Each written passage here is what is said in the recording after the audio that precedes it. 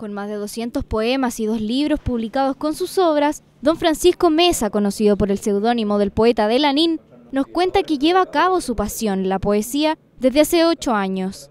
2 años más tarde, en 2010, formó la agrupación cultural Pedro de Valdivia junto a otros habitantes de este sector de Temuco, en la cual realizan distintos talleres para personas de todas las edades.